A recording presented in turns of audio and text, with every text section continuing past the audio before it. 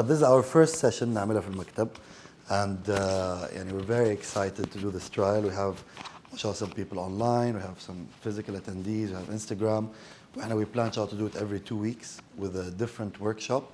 Some are technical, some are general, some just over the sector. So let me introduce myself. My name is Khalid Sherbatli. I am a partner and a chief investment officer for Desert Technologies. What we do at Desert Technologies, we're a smart infrastructure company powered by the sun. So what we focus on is everything related to solar technologies, batteries, and hybrids. Can go to electric chargers, can go to digital smart infrastructure, and everything really how to generate power, clean energy to power the future infrastructure. Today I want to speak about the renewable energy sector in general, a bit about climate change. I'll give you a bit of a background. I studied management and finance, and I'm part of the G20 Climate Energy Task Force. I have a fellowship from the IMF and very specialized at tackling climate change and how can we improve the future of energy and energy generation. Is my pace fine, and or should I? Okay. So this presentation is going to be in English. If you have any questions, you want me to explain anything later on, I'll be more than happy to do that. Can people online hear me? Yeah, I think if you can just write in the chat. Anyone who has a question, please write in the chat, and Chala will answer it. Batul, can we start the video, please? I'll start with a short video. Human activities, from pollution to overpopulation, are driving up the Earth's temperature and fundamentally changing the world around us. The main cause is a phenomenon known as the greenhouse effect. Gases in the atmosphere, such as water vapor, carbon dioxide, methane, nitrous oxide, and chlorofluorocarbons, let the sun's light in, but keep some of the heat from escaping, like the glass walls of a greenhouse. The more greenhouse gases in the atmosphere, the more heat gets trapped, strengthening the greenhouse effect and increasing the Earth's temperature. Human activities, like the burning of fossil fuels, have increased the amount of CO2 in the atmosphere by more than 1/3 since the Industrial Revolution. The rapid increase in greenhouse gases in the atmosphere has warmed the planet at an alarming rate. While Earth's climate has fluctuated in the past, atmospheric carbon dioxide hasn't reached today's levels in hundreds of thousands of years. Climate change has consequences for our oceans, our weather, our food sources, and our health. Ice sheets, such as Greenland and Antarctica, are melting. The extra water that was once held in glaciers causes sea levels to rise and spills out of the oceans, flooding coastal regions. Warmer temperatures also make weather more extreme. This means not only more intense major storms, floods, and heavy snowfall, but also longer and more frequent droughts. These changes in weather pose challenges. Growing crops becomes more difficult. The areas where plants and animals can live shift, and water supplies are diminished. In addition to creating new agricultural challenges, climate change can directly affect people's physical health. In urban areas, the warmer atmosphere creates an environment that traps and increases the amount of smog. This is because smog contains ozone particles, which increase rapidly at higher temperatures. Exposure to higher levels of smog can cause health problems such as asthma, heart disease, and lung cancer. While the rapid rate of climate change is caused by humans, humans are also the ones who can combat it. If we work to replace fossil fuels with renewable energy sources like solar and wind, which don't produce greenhouse gas emissions, we might still be able to prevent some of the worst effects of climate change.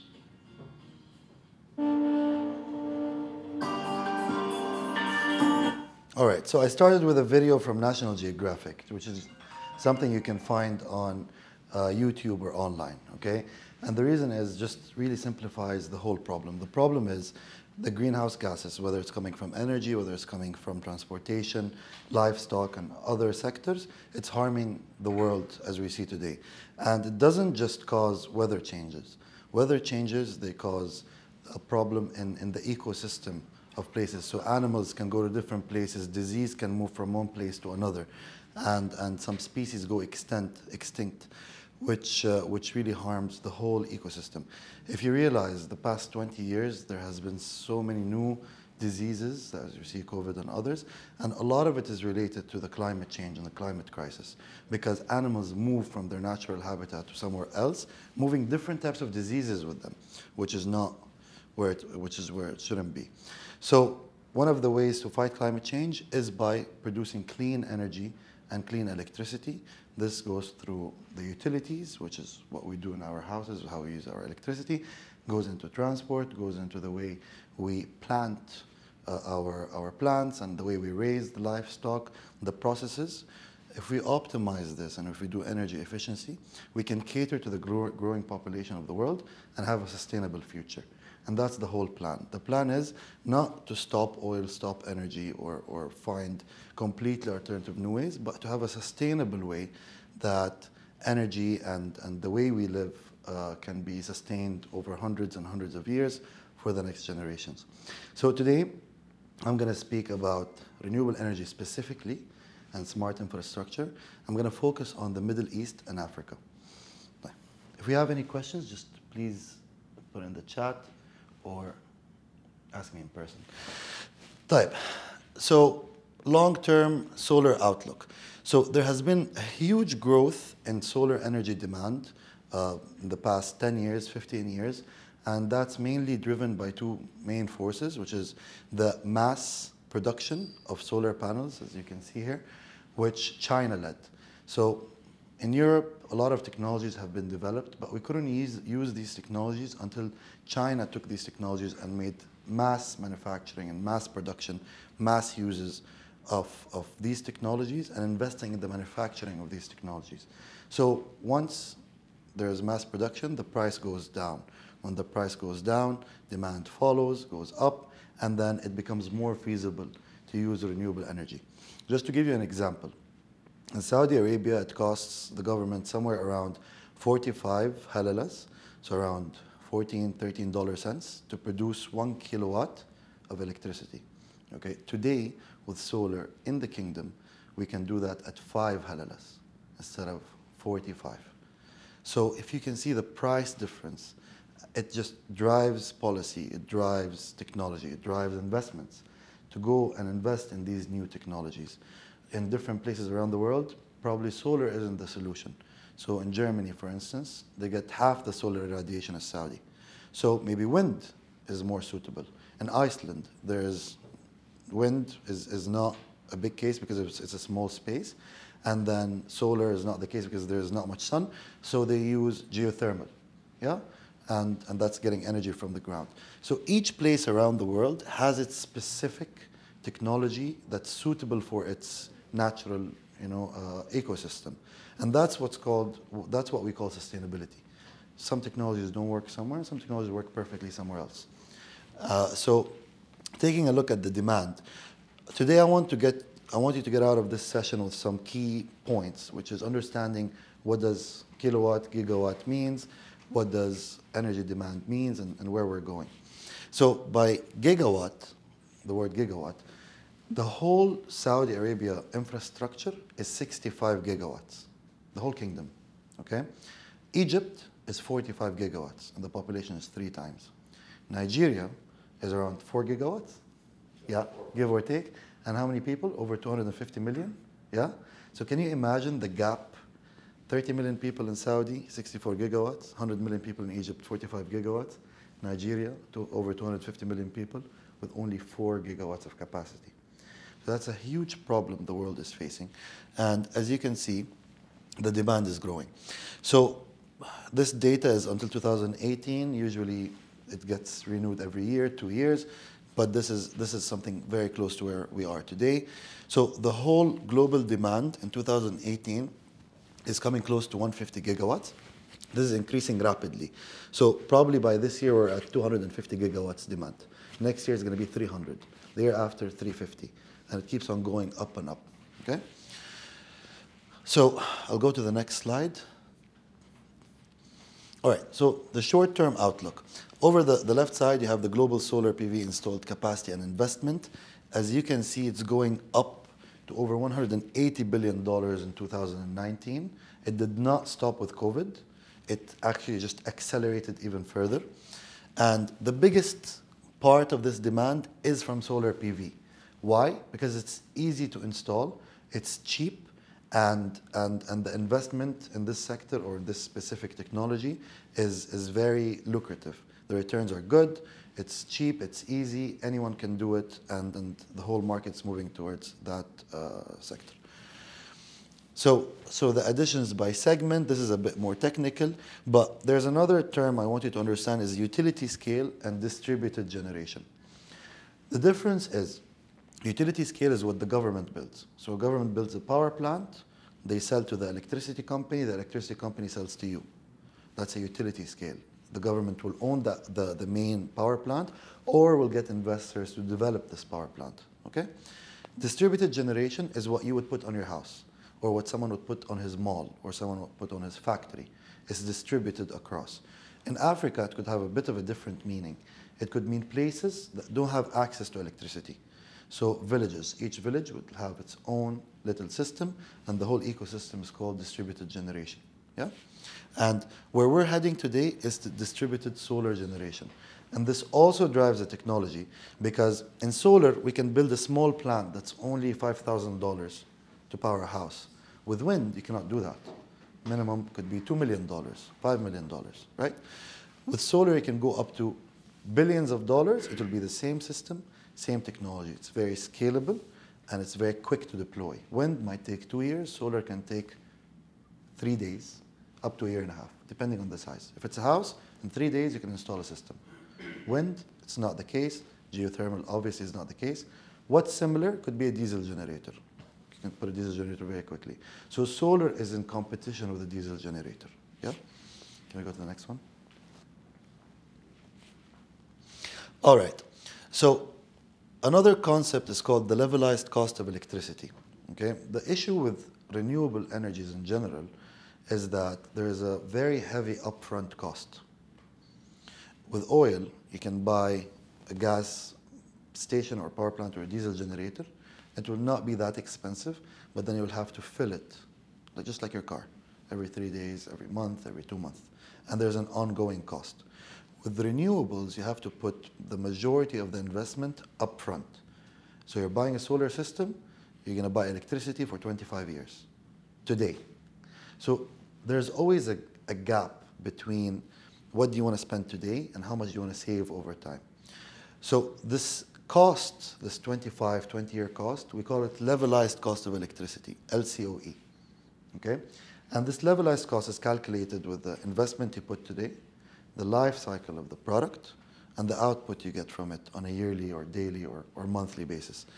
And as you can see, the solar PV levelized cost of electricity has dropped from $4 per kilowatt all the way down. Oh, this is even further driven down to approximately 10 cents. In Saudi, it's 2 cents. So if you take this graph and put it in Saudi, it will go till here, till this point. $2 cents will go to 1.5, will probably go to 1 cent. So the cost, the overall cost has been dropping dramatically. I'm sorry, I didn't. So the overall cost has been dropping dramatically. And here, as you can see, also the LCOE of solar specifically in different countries. And if we add Saudi Arabia to that, we'll be at the lowest point. Why? Because we have irradiation, we have sun, we have the perfect climate for this technology. So I'll go to the next slide. All right, so as you can see, there is an obvious boom in renewable energies in the region. There was 47 megawatts installed in 2010. 47 today is a very small plant somewhere. Yeah, but the whole capacity of the Middle East was 47 megawatts. Today, or 2019, it was 6,177. By today, I would estimate it's around 8,000 after the last Saudi programs, 8,500.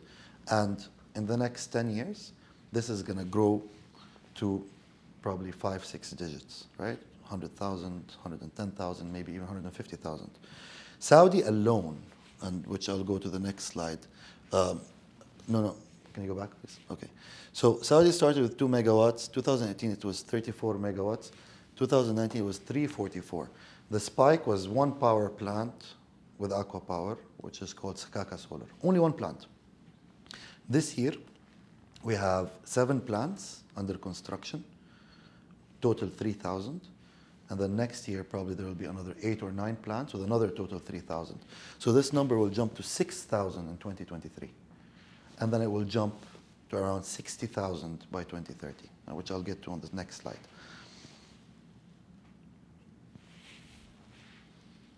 All right, so looking at other countries, in 2010, Egypt was the leader. In 2019, the UAE became the leader, with Saudi really picking up. But Egypt and Jordan really were the 2 first countries in the region to take this renewable energies program and take it forward. Why? Because energy is very expensive for them. For us, energy is a bit cheaper because we produce oil and the government subsidizes it. In Egypt, the subsidies are not as much as Saudi. In Jordan, there are not much subsidies at all. So it's a no-brainer to have your own solar system with your own batteries. You're just going to save money from day one. In Saudi, with the probable increase in electricity prices over the next 3-4 years, you're going to find a lot of houses with their solar plants on top. Yeah, because it depends. If it's cheaper to stay on the grid, you wouldn't think about solar. But when it becomes more expensive, people will look at different generation aspects. But there's another point. Other people also try to save energy, right? So it goes together. Power generation and energy saving, they go together. We always reduce the power consumption, and then we add a power generation aspect. I'll stop at this point. So if you have a house, okay, and your utility bill is 2,000 riyals a month, it's not right to just go and buy a solar system right away. No, go check your fridge, check your ACs, check your appliances, check your chargers, cables, everything in the house. Make sure you reduce your consumption to 700 riyals, then go get a solar system. So you can really have the proper savings, right? And that's what's happening. So over the next 10 years, our power consumption will remain quite the same. It will not increase dramatically because of the energy savings. And then we will replace all the utility scale gas stations with solar, wind, energy storage, etc., hydrogen. Yeah.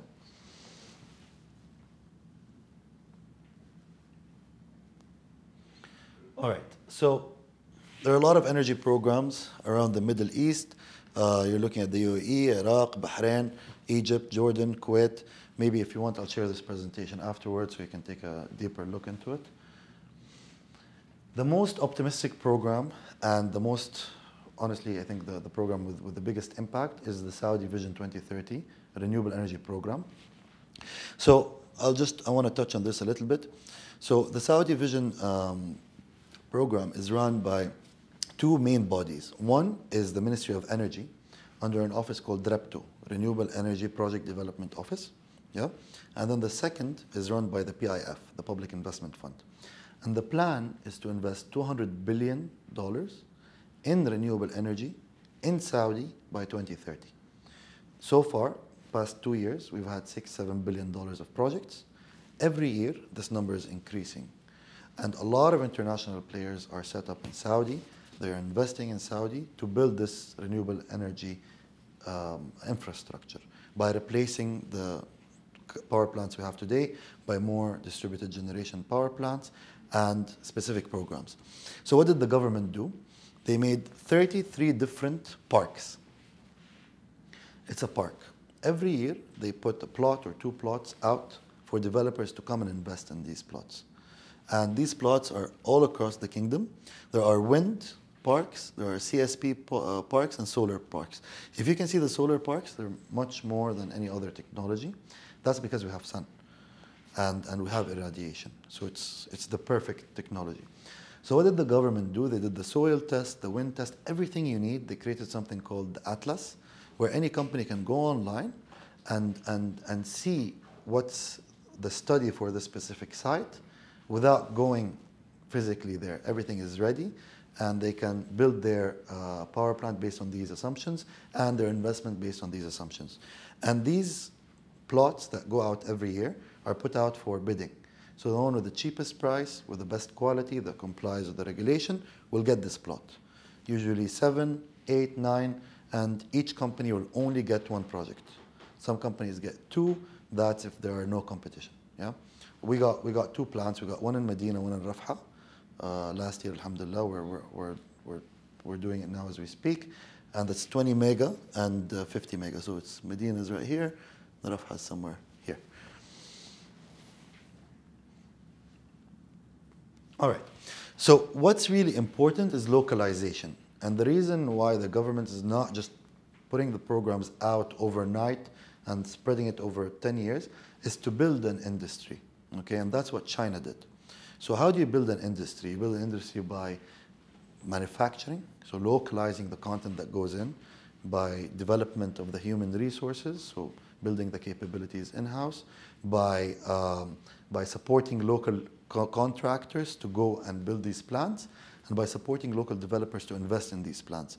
So that in 5 years from now, a lot of the players in Saudi will be big enough to go and bid in the United States, to bid in China, to bid in Australia, in Africa, in Europe, and develop, market, or how can I say this, leaders and champions that can go around the world and be the leaders in this. And this is very similar to what we used to do in the past, because Aramco, Sabic, Sadara, all these big oil and gas companies are the ones that really the leaders in the energy market. So we need leaders in the future of energy and focus more on petrochemicals instead of burning oil to get energy. You can create energy with different methods, such as renewables. So localization, on the right, on the top right corner, is the easiest items to localize. So you have the tower for the wind, we can localize that, it's a structure. And then you have the module assembly and inverter assembly, this is a module, solar module. We can localize this. Today we have a factory that does this, I'll cover it later. And this is a huge government, it's a program supported by the government.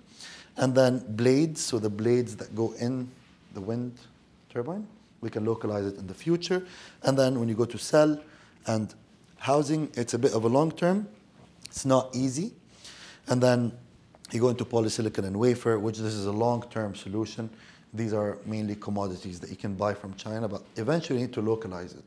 Because how do you create jobs? And how do you increase the GDP contribution? By localizing the investments of the manufacturing. So a developer would have 20 people, and they would develop projects with $2 billion, right? Only 20 people, 30 maximum. It's not much of an added value.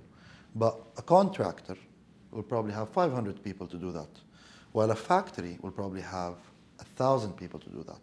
So manufacturing creates jobs, and very high paying and specialized jobs, because manufacturing of renewables is as futuristic as how we perceive renewables. Usually have a lot of automated machines. Usually it's programmers on the line instead of labor. Usually the whole process is automated, so it creates very high value-adding jobs. Let me go to the next slide. All right, so I want to speak about Africa. Africa is extremely interesting because Africa has 750 million people who have limited or no access to electricity. 750 million people. And all of these people, what they do is practically they buy batteries like the power banks, yeah, with 5, 10 times the price we buy it at, just to charge their phone, or use diesel generators where they go to other villages to charge their phones, and then they use their phones to pay for stuff. It's like a bank, okay? So they don't have light, they don't have AC, they don't have different things that are very basic for us. And what they do is they pay a huge premium to get the simplest services that we get on a day-to-day basis. And these people make money. They sell crop, they have livestock, they trade. Some, are small contractors that build houses. They have some money, and they're willing to spend on electricity. So the way we used to do things in the past, where we build a big power plant and just put millions and millions of dollars of cables to go power a village of 200 people, It's not going to work. So the case for Africa is more distributed generation, which is small power plants in villages. And you can't do that without solar and batteries. Okay, you can add a diesel generator, but where are you going to get the diesel from? Usually it's very hard to ship things to these places. So with distributed generation, we can light up the whole continent of Africa and really produce clean energy for their schools, for their little, perhaps hospitals, for just to live on a day-to-day basis, for small and medium businesses. And we're seeing a huge increase in renewable energy, or specifically solar PV resellers and retailers in Africa. What do? They sell small home systems for the houses, and they lease them, and people pay monthly with a small like solar panel and a battery that can power the house. Others, what they're doing is building a container. So like we're doing this now. We put a container with solar panels on top, batteries inside, and then we can power 100 houses, 200 houses, and sell this electricity as we go. So the demand is insane. It's huge. South Africa is leading. South Africa is more institutionalized. It's a developed country, so it's one of the leaders in this program.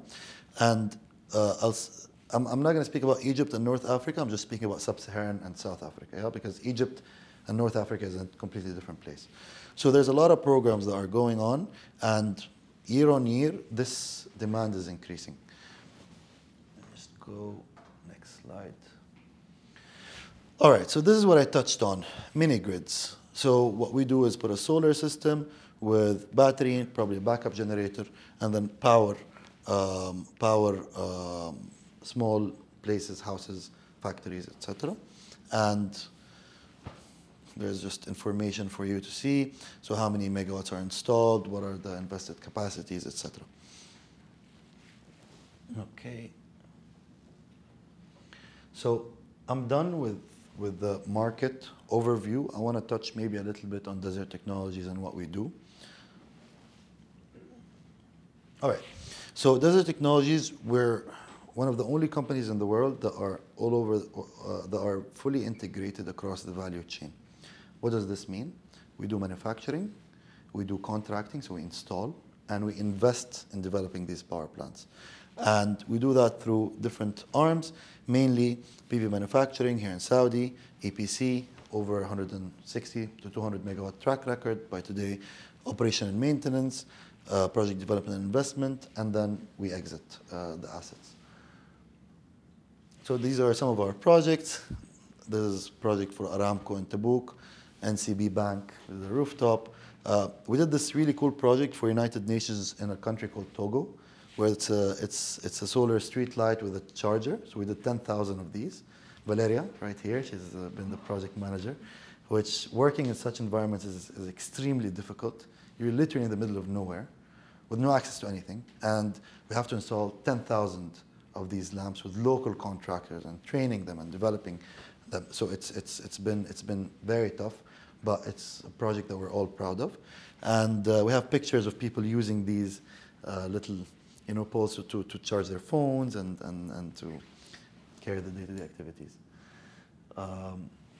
This is what a utility power plant looks like. So it's a big plot. You see, hundreds of thousands of solar panels, usually on trackers, and usually it takes a big investment. These are our plants. You have Jordan, Egypt, and Egypt. Inshallah, next year we can sit in or probably the year after I'll show you Saudi. This is how manufacturing looks like. So, fully automated processes. And this is how microgrids look like. So we did this project for NEOM Rally Dakar. We powered the campsite.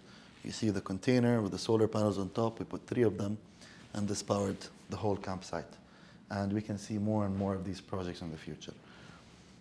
Finally, we can use these containers for electric vehicle infrastructure and charging of cars and boats.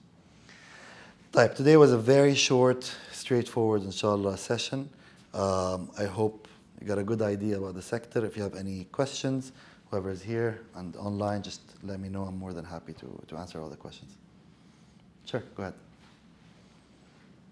تفضلي. I have one question about the safety for a long term of the life. sorry هذا سؤال. بالعربي بالعادي عادي ما في مشكله. بسأل عن الأمان، عن مدى الأمان على المدى البعيد للتكنولوجيا. Yeah, so we take health, safety, and environment very strict. We're very strict about the HSE codes and SHE procedure. We call it HSE, and maintaining the site security, maintaining the technology security and safety, maintaining the technology is going to live through warranties, through the suppliers.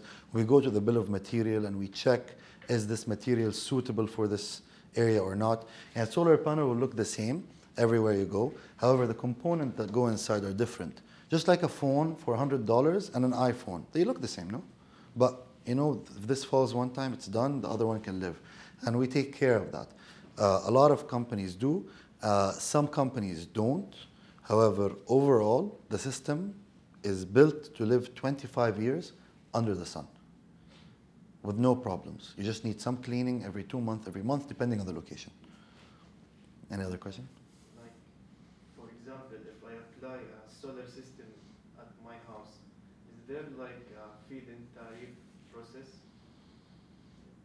No. Okay. So today there is no.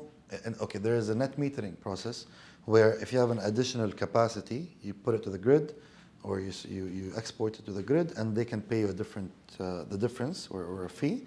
The government is finalizing this and should be out in the next 2 to 3 months. So what he's saying is, if I have a solar system on my house, what happens if I travel and the system is working, right?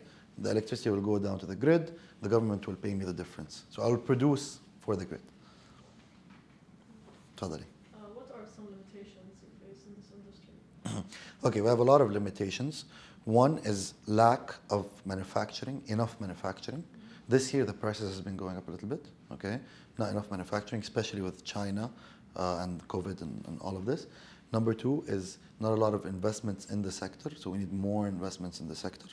Number three is sometimes the weather conditions. Some places, as I said, we cannot put specific technologies. Like wind would be suitable somewhere more than solar, and solar somewhere else. So we look at renewable energies in general, and then we see what fits the place. We work in solar, so we focus on countries that solar would be efficient in. I mean, and also manpower. We don't have skilled people. Usually we have to train from scratch, especially in the region. Very difficult to find someone who knows how to operate a manufacturing facility, or someone who knows how to install, you know, a large-scale project. We have to get people from outside, but that's being developed as we speak. Other questions? Sure. I'm curious to know, يعني, does the solar technology or system save energy for, يعني, when the sun is go out, it's gonna stay working or what? When the sun goes, it stays working? Yeah. Okay. It does not.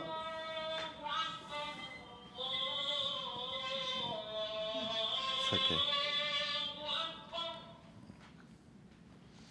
But I'll touch on this. Maybe I just need to exit the presentation. Okay, so it does not save energy. This produces energy only. You need a battery system to save the energy. Usually, for the small scale, it's a small battery, lead acid, lithium, supercapacitor. For the large scale, it goes into different technologies of batteries. If you heard, there's a hydrogen project that's being built. This is part of a storage solution. So solar panels only produce. They don't store. You need a battery to store the electricity, which makes it more expensive. However, if you have a diesel generator, you can use the diesel generator at night and solar panels during the day. If you don't want a diesel generator, you're willing to pay a premium, you get batteries. In some places, like Africa, batteries are cheaper than diesel generators. So it's much better to get the batteries. Other questions? Please. Does it need regular maintenance for the? Yeah, usually the systems are connected online through an inverter, and we can monitor online the production throughout all the power plants on iPhone. And usually for the large plants, it does need people to be on site to do the maintenance if there's anything that goes wrong, especially if there's moving parts. When do you really need maintenance? If there are moving parts. Solar doesn't move. If you put a tracker, then probably you need a bit more maintenance. You put an automated cleaning system, you'll probably need some maintenance. And all of this, we can monitor it online. So we know each panel, how much each panel is producing in electricity at all times, real time. And if there's a problem on site, we know which panel would have a problem, or which string, which is like 10 panels, would have a problem. We'll send someone to check. Now there's also drones being developed that can go up, measure the heat that's coming out. If the panel gets really hot, more than the ones next to it, then there's probably a hot spot or there's some shade that makes it get heated. We know which panel, we know, and we go and fix it and change it. And the way power plants are built when it comes to solar, it's like little plants, a lot of little plants. And each row or string is connected to one inverter. There's a problem, we know which inverter, we can stop it right away. So samahallah, if there's like a fire and it's on one string, it doesn't go everywhere. It stops at that string and we contain it and we go and we fix it. There's a question from one of the audience. What is the biggest challenge to the clean energy transition in Saudi Arabia? And could you give us any insights on the current adoption rate of renewable energy here? I touched on these two. So one is really lack of manufacturing facilities and manufacturers. So we need to develop the ecosystem. Two, not a lot of investments in this sector, which needs to increase from the private sector. The government is already investing. The private sector needs to invest more in this sector. And three, not having enough qualified personnel to work in this sector, which needs a lot of training and development. The transition takes time. You don't do it overnight, because one main issue with renewables is that it fluctuates. It's not stable. The sun can be really hot one day, can not be hot the second day, we can have clouds, you can have humidity, so the power output changes. Wind can sometimes come in quicker, sometimes it doesn't come, so it fluctuates. And this fluctuation, if it goes down, it will disrupt the grid. If it goes up, it will also disrupt the grid. So you need a stable grid at all times. Today what we're doing is that solar is not that much, so the fluctuation doesn't make a huge difference. But in the future, we're going to have this problem. So we're going to need batteries on the grid, like hydrogen batteries, lithium-ion batteries, supercapacitors. So when there's a spike, the batteries take the spike and store it. And then they release it when the production goes down. Yeah. Good? Wait, I think there was a question here. Chat. Okay, what is the biggest challenge? Okay, perfect. So I think we're done today. Thank you all for attending. Please stay in touch with us if you have any questions. If you're interested in this sector, we're more than happy to have. This is our first session. The whole point is to really meet people, create content, and promote the industry. In 2 weeks, inshallah, we're going to do a session in Riyadh. Our Chief Commercial Officer will do it, Majd al-Rifai. He will speak about localizing the manufacturing in Saudi and localization. Inshallah, next month we'll have Engineer Noor Musa, probably speaking about microgrids and and then we'll keep doing, inshallah, some technical sessions for engineers who are interested in specific topics. Like we have, mashallah, all sorts of engineers on board, from electric vehicle experts to battery experts to solar PV experts, sales expert in this field, construction experts, HSE, and inshallah we'll do this more often. All right. Thank you. Bye-bye.